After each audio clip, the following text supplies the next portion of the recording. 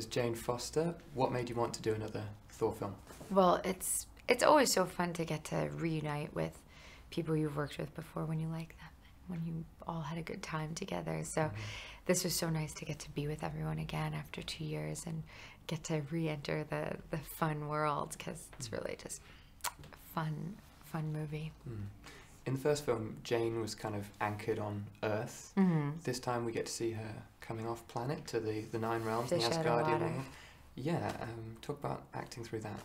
Well, it was really, it was a little bit scary at first to have Jane be going to Asgard, because I just was like, oh God, I'm going to stand out. It's going to be so awkward to have all of these, you know, Amazonian, beautiful, like big actors around and talking in Shakespeare, you know, like faux Shakespearean verse, and then there's like little me there, you know, with my Valley Girl accent, you know, talking.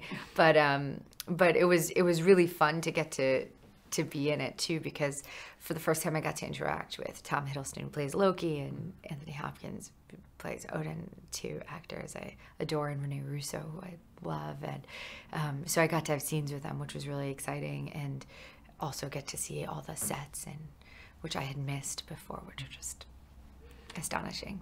Before those adventures, I think we meet you on a date. Yes. At the beginning of the film. Just talk about filming that scene. Different kind of scene to what you'd expect from a Thor movie. Absolutely, it was really fun, and Chris O'Dowd, who plays Richard, the gentleman I'm on a date with, at the start of the film, is so funny and so good. And yeah, so she's, you know, trying to move on after Thor, and of course it's impossible to explain, you know, how that ended, because you can't say, oh yeah, he's from another universe and he's back on his planet or whatever. No one will understand that story.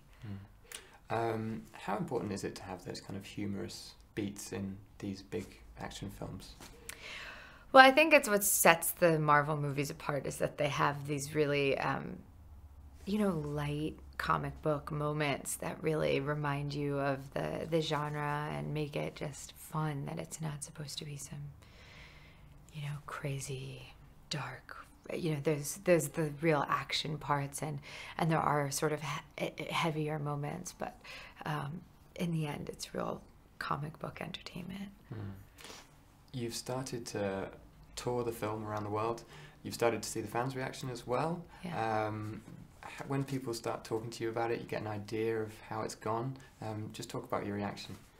Well, it's been so exciting, because, you know, you have no idea when you're shooting these movies what they're going to turn out like, because there's so many effects, there's so many people involved, the scope is so large, like it's kind of impossible to feel what the movie's going to be like.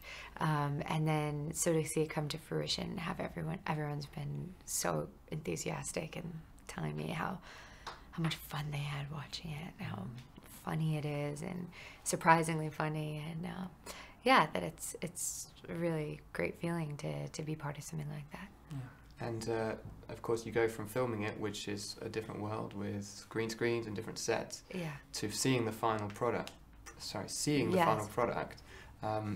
It must have blown you away a little bit to see it all appear on the screen. Yeah, it's really it's so beautiful when you see the final product. And I mean, the ability, I have such new respect for the director and for all of the visual effects people. I mean, to be able to have that in your head when we saw what we saw is just really, really such a talent.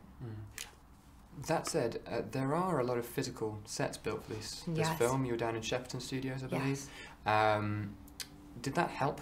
Yeah, no, it's really helpful to have real sets, and those sets are so beautiful and grand that they really have this kind of awe-inspiring effect, and it ends up being sort of a lot of the details and, you know, the views of, like, through the window when you see these sort of deep views of the city, and